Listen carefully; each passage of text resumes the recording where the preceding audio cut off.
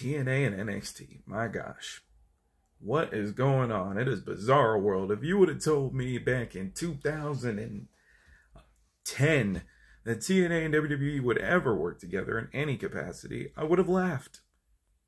Granted, you know, in the wrestling business, they always say the same thing. Anything can happen at WWE. I mean, Jordan Grace popped up on NXT, you know, it's like, I mean, granted, they did the Royal Rumble, you know, but that was one thing, but this is like full-fledged crossover at this point.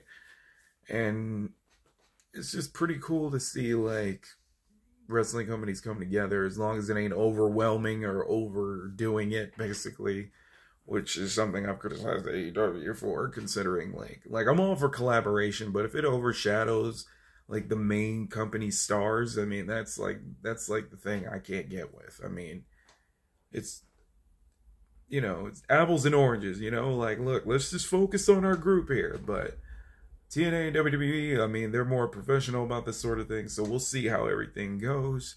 I mean, Dolph Ziggler, or Nick Nemeth, as he's go by now, he's in TNA. Could we possibly see something there? But we'll see. I wonder, like, with Forbidden Door coming up, like, is this like WWE's counterpoint? Or then again, let's be honest, they probably don't focus too much on AEW anyway. But let me know what you guys feel about this collaboration down below.